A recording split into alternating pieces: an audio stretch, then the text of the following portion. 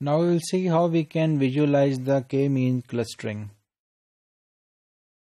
And for this purpose, we know that the k-mean clustering can be visualized by drawing the gene expression pattern within the arrays by using a single line graph, and that is, these graphs are present as a subgraphs of the main graph. So here we can see there are many subgraphs present here. So every single subplot, and it represents the cluster from the k-mean clustering. And first, the plotting area is split into a number of subplots.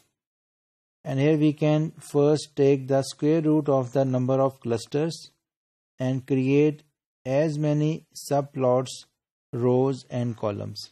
The individual clusters are plotted from the left to bottom of the plotting area, and command mat plot does the actual plotting.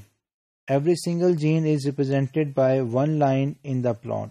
Often genes mask each other lines, but the idea is to get the general view of the pattern in the data, and it does not usually hinder this purpose.